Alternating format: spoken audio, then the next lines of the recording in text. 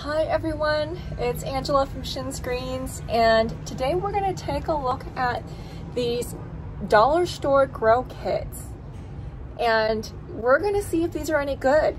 We're going to see if they give us nice healthy plants and delicious fruit at the end. So these are $1 each, and I'm always a little bit skeptical about these grow kits, but we're going to check it out. Okay, so let's start with the strawberry. Now this one is the Alpine strawberry. It tells you the variety in the bottom. And now if you've ever grown Alpine strawberries, this is not what they look like. Okay, so Alpine strawberries are very small, very seedy. They're not as plump and juicy as these strawberries. And it's kind of like a wild strawberry. So, but we're gonna give it a shot. And what I like about this grow kit is that it has a sell-by date on the bottom, and it tells you that these seeds are pretty fresh and they haven't been sitting around on the shelf for years and years. So there you go. We're gonna try the Alpine Strawberry Grow Kit. And I have 2 tomatoes here. Okay, let's start with this one. Again, this one has a sell-by date on the bottom, which is great. And this variety is the Marmande variety. So the Marmande tomato is a beefsteak tomato, so it's a pretty large tomato, and it's also an indeterminate type. So tomatoes come in 2 main varieties. There's determinate and indeterminate. So the determinate type will give you a flush of tomatoes that ripen pretty much all at the same time, and when those tomatoes are ripened, the plant's basically done and it dies. Now the indeterminate tomatoes will actually just keep growing. They'll keep producing and keep growing until something kills it off, like frost or mildew. I do think that the determinate types are more low maintenance and kind of a little bit easier for beginner gardeners. And also, the smaller tomato varieties are also better for beginner gardeners. So the smaller the tomato, the easier it ripens, the less sun that it needs, the less space that it needs. Whereas a beefsteak tomato needs a lot of sun. A lot of time to ripen the fruit, a lot of space. So I'm a little surprised that they chose a beefsteak tomato as also an indeterminate type as, you know, as the choice for these little grow kits. Because I imagine most people who use these are probably beginner gardeners. But this is what we get, so this is what we're gonna grow. And this last one is called a tomato rocket. And this one has seeds embedded in this material, and you just plant the whole thing. And this one says, grow hundreds of organic tomatoes and create your own tomato factory. That's some big promises there from the tomato rocket. So we're gonna give it a shot here. And then again, this one also has a sell-by date, which is great. And this variety is the Marion variety. It's a Marion tomato, which is a medium-sized slicing tomato, and it's also an indeterminate type. So let's get planting. Okay, let's take a look at the Buzzy brand dollar store Alpine Strawberry Grow Kit. This one comes with 2 sheets of paper that have strawberry seeds embedded in them. And it also comes with a brick of coconut coir. Coconut coir is the outer husk of coconuts that have been processed and dehydrated into these bricks, and you do have to rehydrate them. But they make a very good seed starting medium because it has a very soft, fine, fluffy texture that both absorbs moisture and allows for oxygenation. So once you soak this in the water for a few minutes and you fluff it up, it'll look like this. And now we're gonna fill the pot that the grow kit came with. I'm gonna reserve a little bit of the coconut coir so that I can cover the seeds with it.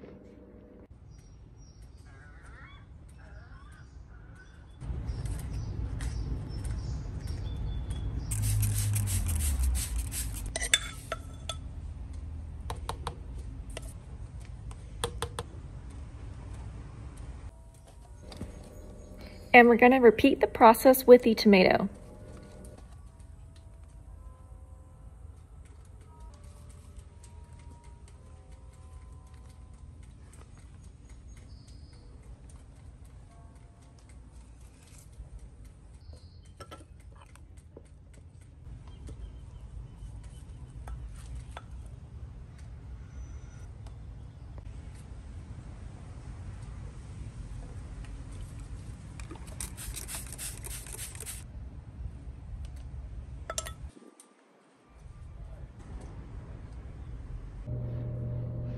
Okay, let's take a look at the tomato rocket.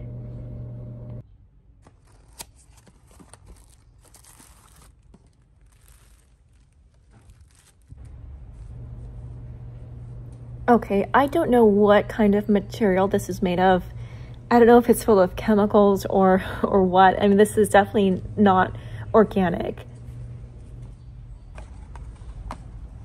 So these directions say to plant the entire roll directly into the soil like this, but I'm not going to do that.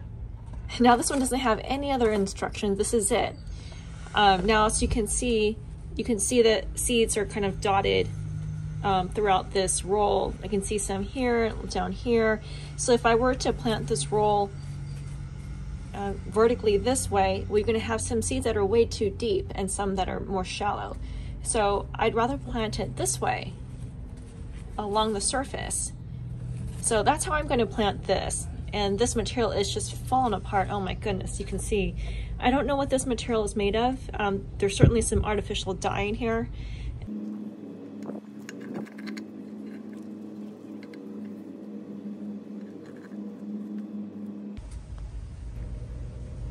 Now, I don't know which way to plant this, whether to plant it the green spongy side up or the white papery side up. So I'm just going to do half and half.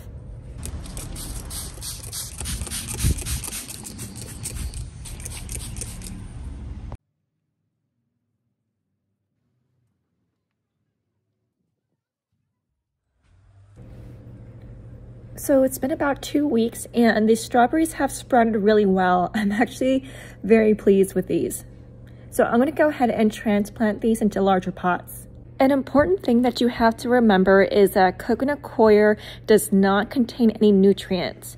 So if you were to leave these strawberry plants in the coconut coir without adding any fertilizers or compost, they're not going to grow very well. They won't have any nutrients. So I'm transplanting them in soil that contains a lot of rich compost. Okay, so here are my alpine strawberries. I got 1, 2, 3, 4, 5. They are hard to see because they're so tiny.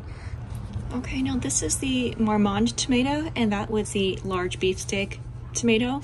They sprouted really well. The seedlings look really healthy.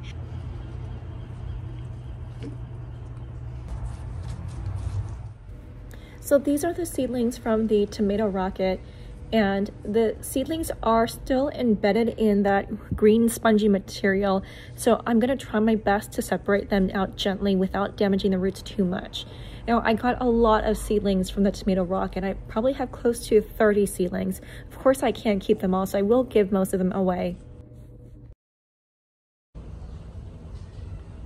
So this one is the Marion tomato, growing so well.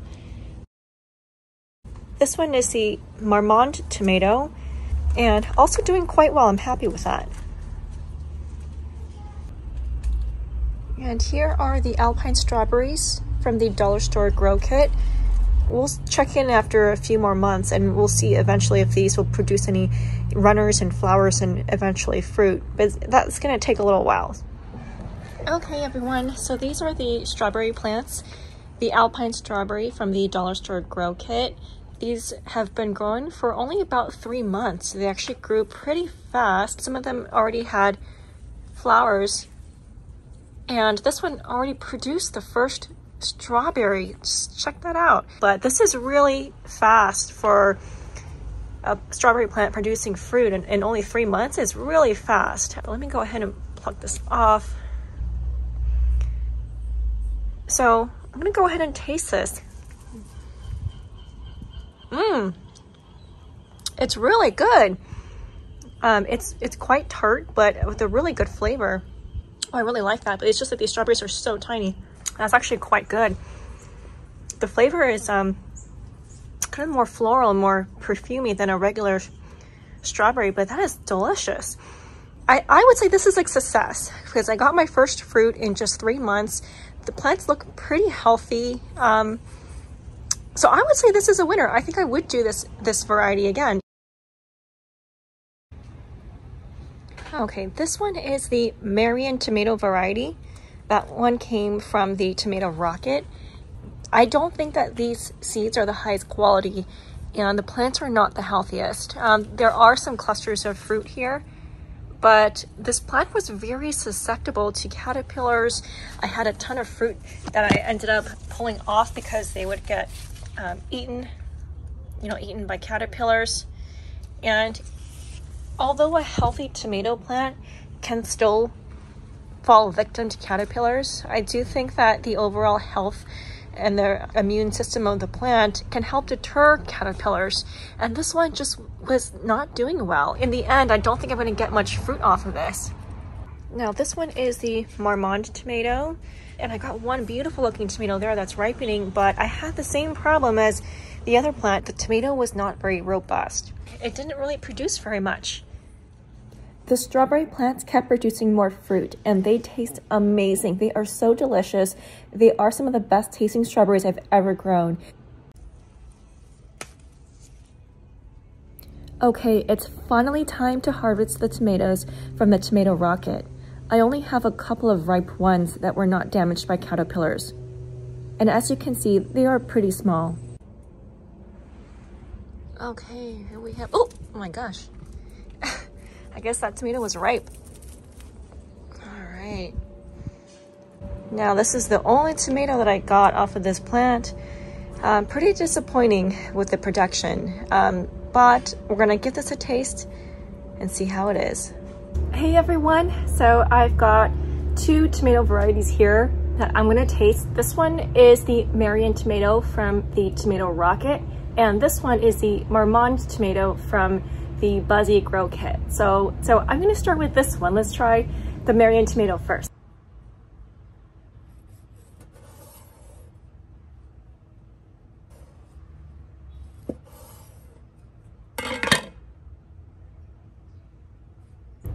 Okay, let's give it a taste. First of all, it smells really fragrant. I think it's gonna be a really tasty, sweet tomato. Yeah, that's pretty good. Yeah, I like that. So I had really low expectations from this, but actually, you know, it tastes surprisingly good. It has a pretty nice balance of sweetness and acidity. All right. Okay, now let's try the Marmande tomato, and this one is from the Buzzy Grow Kit.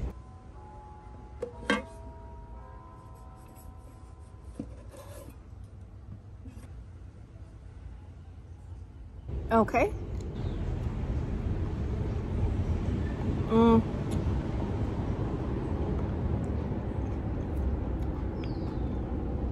It's okay. It's a very mild flavor. Actually, honestly, not much flavor at all. Let's try one more bite. I would say it actually tastes like a grocery store tomato, you know, kind of bland, not a lot of flavor. I'm really not impressed with the flavor, so I'm not ever gonna grow this one again. Yeah, no flavor in that one. This is from the tomato rockets. Let me try this one more time. A lot better. Okay, so final thoughts on the dollar store grow kits. Let's start with the tomato rocket. Okay, so the tomato rocket, was it worth it? No way. No way. I would never ever use the tomato rocket again. Because first of all, the seeds come embedded in this spongy artificial material. I don't know what it's made of. It's probably filled with all kinds of chemicals. I don't know if it's harmful to me, if it's harmful to the environment. And the design of the product is just terrible. The spongy material that comes kind of rolled in a little roll, you're supposed to plant the whole thing as is in a pot, but then you're gonna get a ton of seeds all clumped together and you're not gonna be able to separate them out. So I don't know why it was designed like that. Then also at the end, the tomatoes, even though they tasted okay, there are a lot of way better tasting tomato varieties out there. It's just so much better to buy a packet of seeds, plant it in some really good potting mix, and you get better tomatoes, right? And it's really not that much more expensive. So the tomato rocket, in my opinion, I would not recommend for anybody. Now let's talk about the Buzzy Tomato Grow Kit. Buzzy Tomato Grow Kit was it was okay. The tomatoes in the end did not taste very good. Very bland, no flavors. It's just not worth it. Buzzy Grow Kit, tomato variety, not worth the $1 that I spent on it. Now, the surprise winner of the dollar store grow kit is the Alpine strawberry. I mean, just look at how beautiful this plant is. It's growing so well. And even though these Alpine strawberries are really tiny, even though they're super tiny, they taste amazing. They literally taste like candy. This plant alone probably has a dozen strawberries on it, and most of them are not quite ripe yet, but I have been eating a good amount of strawberries off of this plant. And the Alpine strawberry is such a unique fruit. You can't find it at any grocery store. Even farmers markets don't sell them. And so it's really fun to grow a totally unique plant that tastes really good. And I'm really impressed. I would definitely recommend the Alpine strawberry grow kit from the dollar store. Totally worth it.